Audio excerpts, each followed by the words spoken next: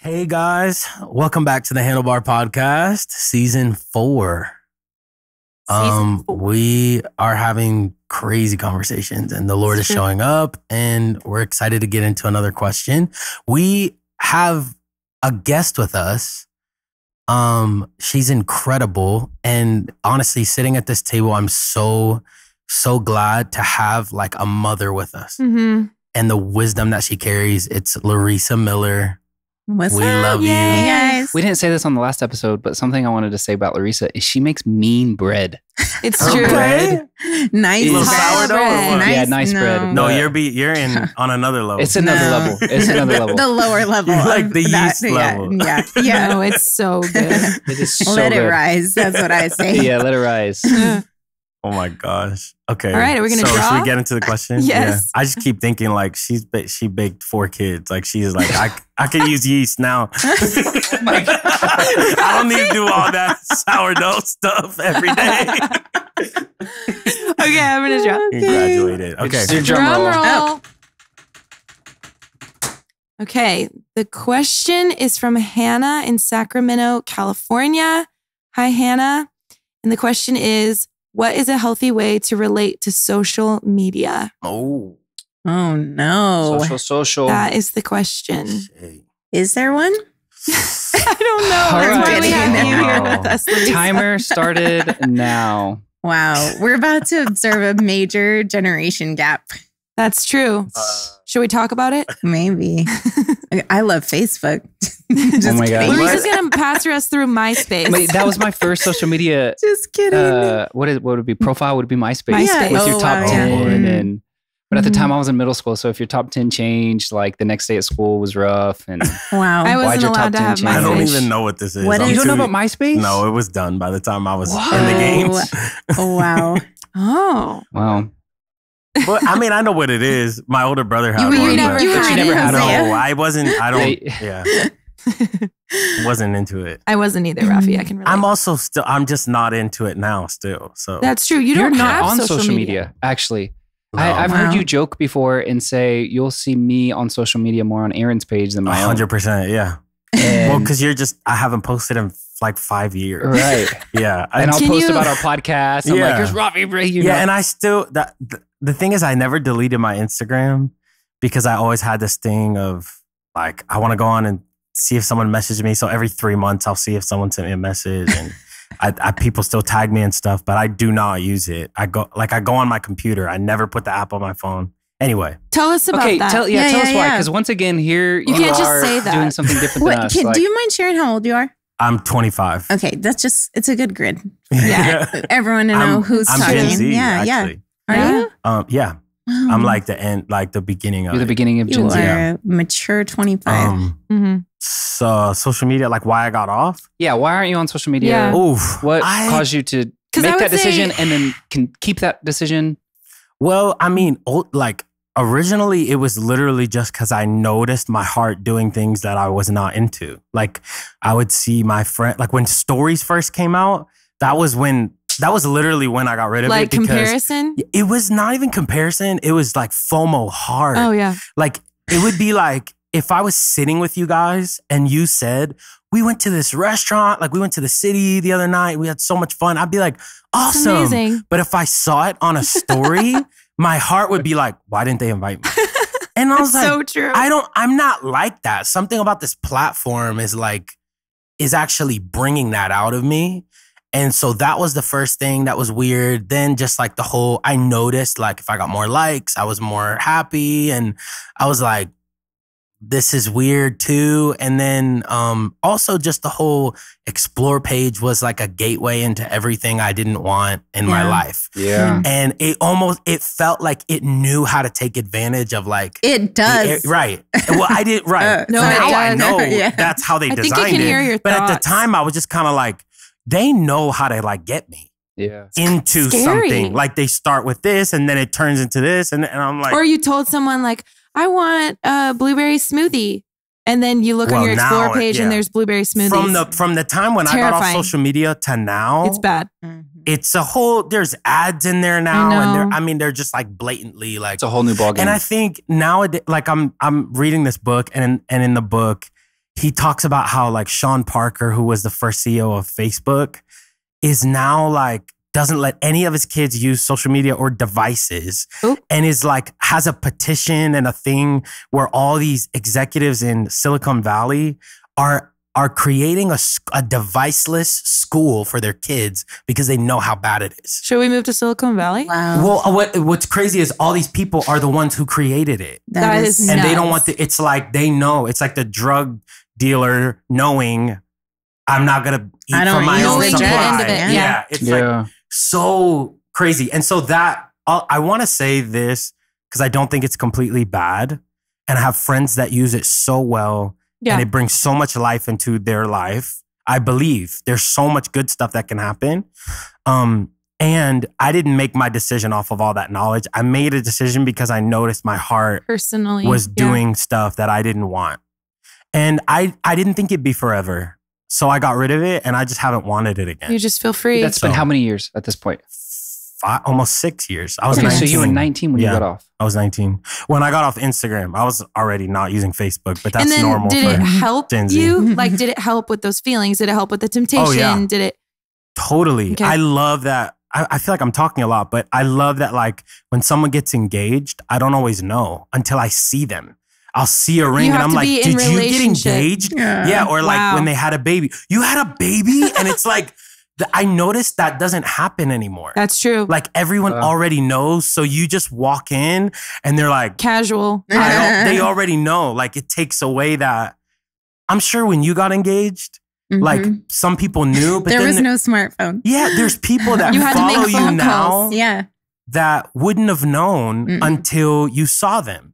And then you Totally. got that experience every time, probably hundreds of times, Yeah. where it was like, yes, I'm Yeah. getting married or yeah, you know? So it's like, I think we don't always realize how we're trading that whole human interaction for like a comment. Wow. Mm. That's Yeah. that is so true. It's just kind Wow. of thoughts of why I made that decision. I have read articles around how social media apps today are designed. The term is that you get dopamine, like a Yes. dopamine Oh, hit. they It's know you like better how than you like know you. internally, like to chemically give you a rise and Mhm. it keeps The you addicted. colors, the way it's colors. set Yeah. up, what they're showing you, it's so crazy. The colors, I think of Coco Melon. We're in the Oh, season of no. Coco that is Melon. demonic. with That's our toddlers. TikTok for children. But social media is like adult That is Coco Melon. I don't like Coco That is true. Yeah. Coco Melon is very Children. few and far between TikTok in our is adult Coco household. Melon. Yes, It it's does like the same thing to us that Rosie Coco Melon knows. does to She toddlers. knows before like a nap time or bedtime, it's off limits. But she's like, Coco Melon? And I'm like, no, we're not watching Coco Melon right now. It's overstimulating. It's addicting. Okay, It's but I weird. want It to say changes this So her. is is not, social media. It is this like is not social the media. question though, because I feel like I'm almost like I can't super talk about the question because I don't have social You media don't engage it at it's all. what is a healthy Yeah, relationship? okay, Okay, together? true. okay, Let's bring okay. it back. Yeah. What do you think, Lo? Guys, I would love to hear from Lorisa. I have had a love-hate relationship with it because I too don't like things that have come up in my heart. I feel like that's I'm pretty much past that now because I just would unfollow anyone when I saw yuck come up in my heart, whether it was a comparison or like I need to have that or Mhm. or I should or it's like, wait a minute, where's the Spirit of God speaking to me and not this person's narrative? Whoa. So that would be, I mean, yeah, we could talk about that. But I think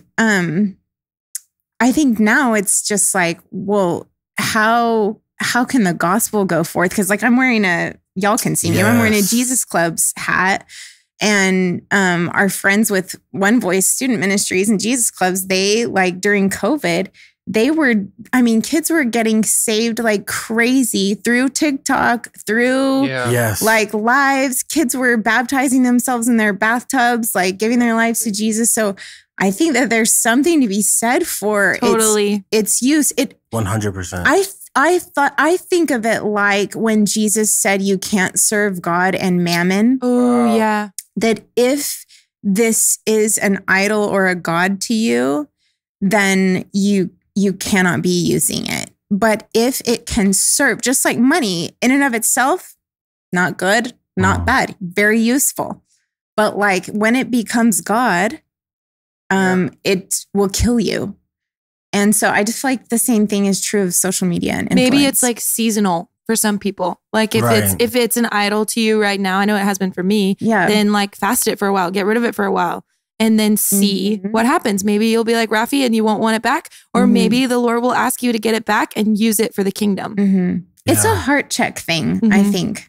I love how you said it too. It's like it exposed something that was already there. Whoa, yeah. Yeah. And so in that way, it's like almost like the Holy Spirit could have been using it to say, hey, Lorisa, this is in you. Yes. And I don't want it to be in you. Yes. I want to, Then like, what do you do with that? And you said you would unfollow.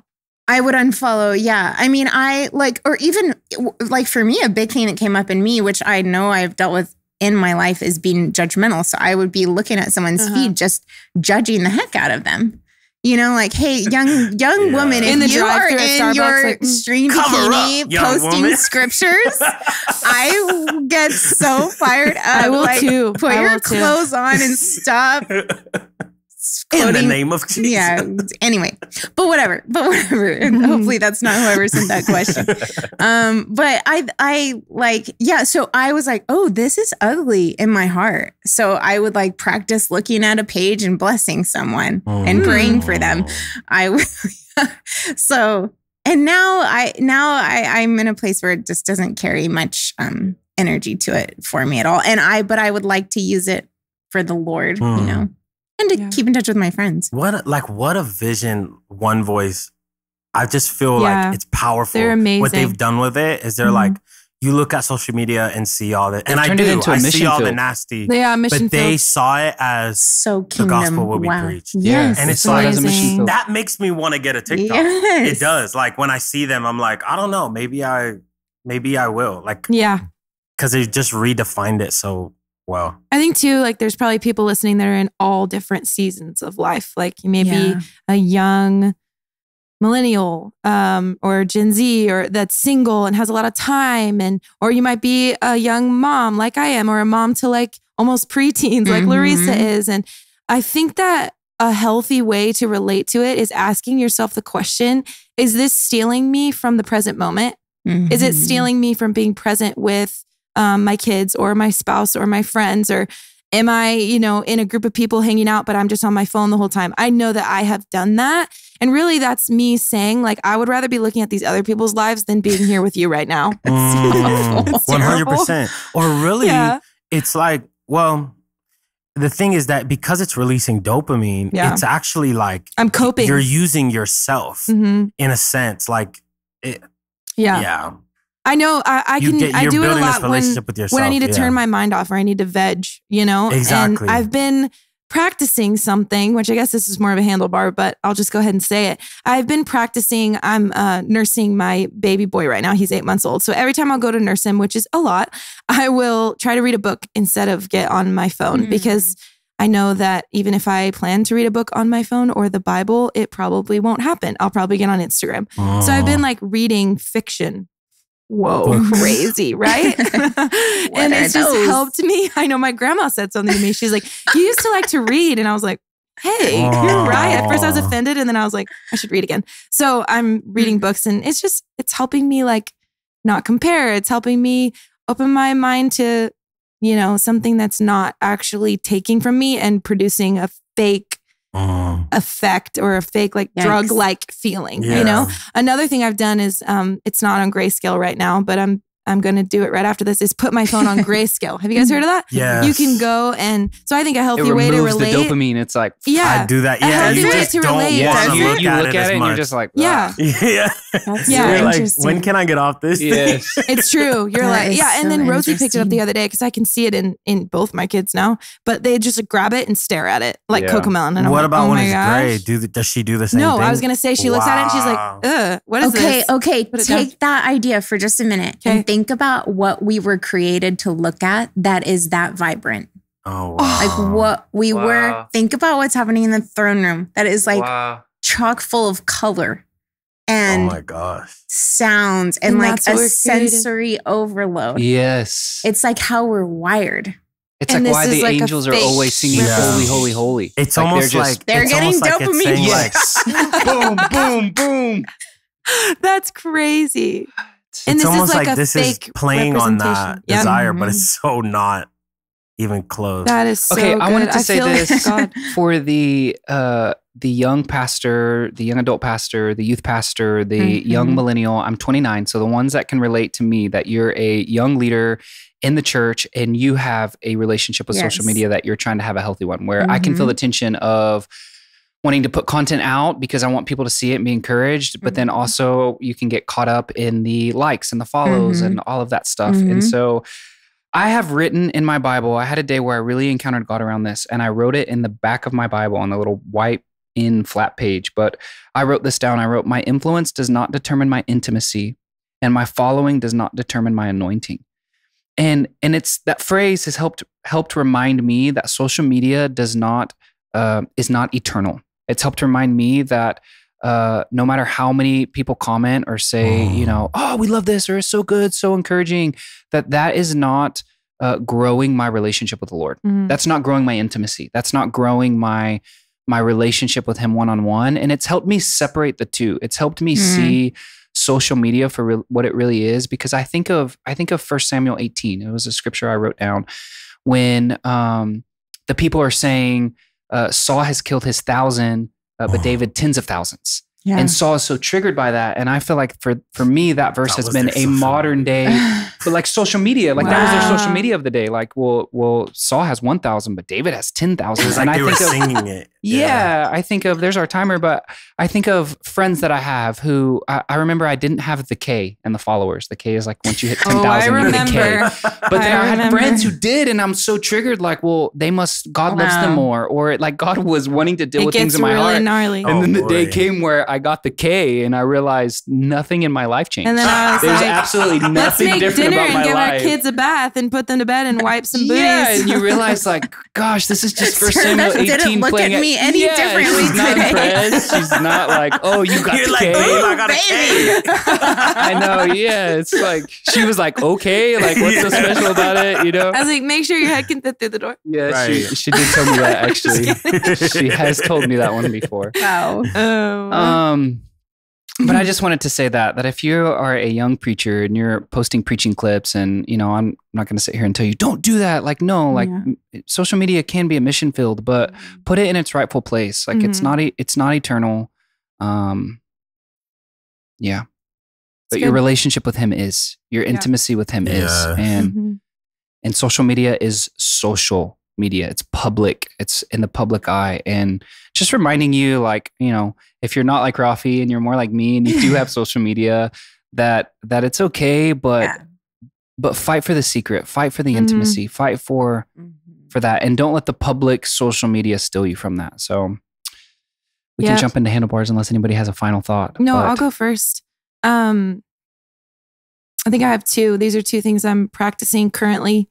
The first one is leave your smartphone in the kitchen overnight and let the first thing you look at in the morning be the Lord, and the last thing you look at night be Him. And buy an alarm clock, an actual alarm clock, or if you have Alexa, she can set an alarm. That's weird. I said she. Anyway, leave your phone in another room, because I know for me, I was scrolling social media early in the morning and late at night, and it was stealing a lot of things. Sleep. I don't even think it's not good for you to look at that before you go to sleep. Or when you wake up. So leave your phone in another room. Thought I had another one, but I'll leave it at that. It's practical. And that's harder. I just want to say that's harder when you're not married, because no pillow talk. That's true. It's still possible. Hey, but Pillow since talk she with started Jesus. doing that, our pillow talk Next level has gone up. Before it was like, hey, like, you want to chat? You want to tell me about your day? Yeah. And It's true. Yeah. Aww. There is a great app that, what is his name? I think John Eldridge. Oh. Yes. Okay. Does called Pause. And there's a morning meditation and an evening meditation. So I do have my phone by me, because it's like sometimes I need to be gotten a hold of by older family members or whatever. But I will fall asleep to that. An evening meditation, it's just scriptural meditation. But anyway, that's a little hint. But I'll say, see, this is why Lorisa's here. Yeah. Like, I love it. It can look totally different for two people. Yeah. I think a heart check, just a regular heart check. Why am I doing this? And what is it doing for me? Is really important. And then, I forgot what my other one was. I remember my other one. Okay. My other one was in the moments where you want to scroll social media or like veg out. What I've been practicing is when I have that desire, I've realized that it's either I'm scrolling social media or I'm like in tune with the Holy Spirit's voice. And for me right now, there's not really an in between. If I'm really scrolling and I'm just on it all the time, I'm not really aware of what he's saying. And so in those moments where I really want to do that, I've been asking him, what are you saying? Will you speak to me? Will you quiet my heart and speak to me so I can hear your voice louder than my phone? So that's my other one. Yeah. I think the heart check can be simplified just by Jesus came to give life and life abundant, but the thief comes to steal and to kill and to destroy. So it's easy to filter like what's going on when I am on this. Is it for life or for death? That's so good. Yeah. Did you give a handlebar? I haven't yet. No? Okay. Go ahead. My handlebar is I do this. The social media app I primarily use is Instagram, but I don't follow anybody on Instagram that I don't personally know. That's been a handlebar for me, because in season past, when I have followed either other preachers or other just people that I don't know, I can feel the invitation for comparison to sit in. And so that's been something that has helped me guard my heart, is not following someone that I don't personally know or I'm not personally walking with. And so that helps me. Maybe that will help you. That's my handlebar. You remember? I thought of one. I think this is actually really important.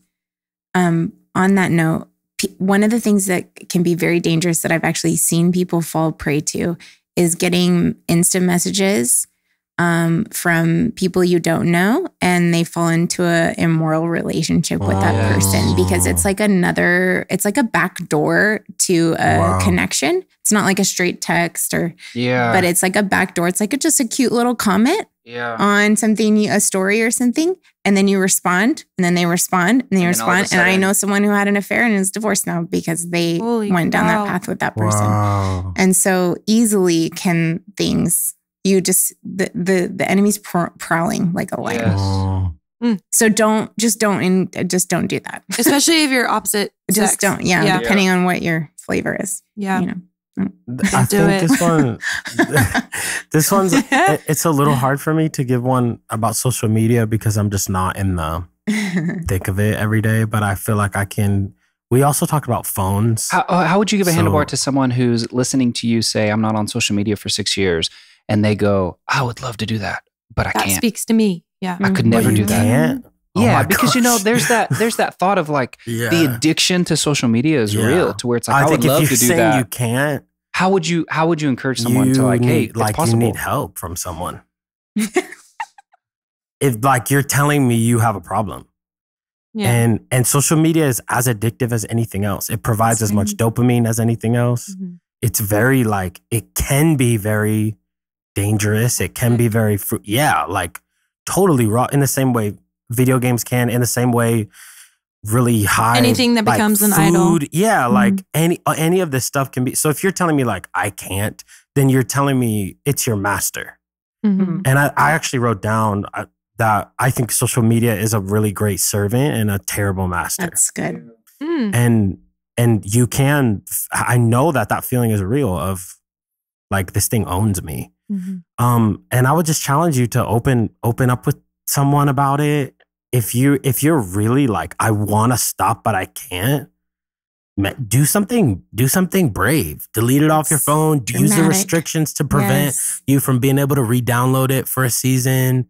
Give away your phone. Get one of those light phones. Get a razor. Yeah, like it's worth it. This is your mind and your heart and your soul and your relationship with the Lord. Yes. It's worth it. And that goes beyond social media, but anything that you're like addicted to, you don't have to feel shame at all. It's like the second that you step into the light is the second that you will remember that like that shame was lying to you. So it's way better on the other side as far as that goes. But But I think just as far as like a healthy relationship with your phone, I think a good sign is, can you turn it off? And I know with moms, there's different stuff there. Mm-hmm. But especially if you're someone my age, try turning your phone off. Try turning your phone off for a day. It's so good. It's so good. Mm-hmm. So good. I remember when I was I've talked about this before, I think, but when I was in Israel, one of our tour guides, Friday, 5 p.m., turned his phone off. And I was like, did you just turn your phone off? And he goes, yeah, every week for 24 hours. And I was Amazing. like, It's a since good then, handlebar. I'm just like, that's my goal. Because, and ever since I've done it, whether there's something about turning it off, Mm-hmm. I don't have the option anymore. It's off. That is just this freeing, like, well, what do I do now? And you'll discover you're way more like creative. You're way more fun. You can talk about things more. Like it's like You can hold a conversation. Yeah, like you know more things than it's just crazy what happens when I remember you telling me that and God. like thinking, man, I want to do that. So for me, the baby step was an hour a day. And I've been doing dinner. When we do dinner as a family, I turn my phone off. We made a song about it. And Rosie so that sings we can it. remember. Yeah. And it's She sings it. Do you want to sing it? Phones away and screens turned off. Family time, family time, family time. And Rosie gets so excited. She's like, Phones family away, time. screens turned off. I'm gonna And we ordered a bell. We have a dinner bell. So we'll ring it, and that's when phones and screens go off. Screens You guys go are off. cute. And so, That is. yeah. So we're Handlebar just, for you parents out there's there. You can be as handlebar cheesy as for you. that if you want. Anyway, yeah. It's a good servant, bad master. That's a great. That's way to really say it. good. Yeah. If it's your master, talk to someone who can help you and get serious about it. Mic drop. All right. We love you guys. Thanks for tuning in. We'll see you next week.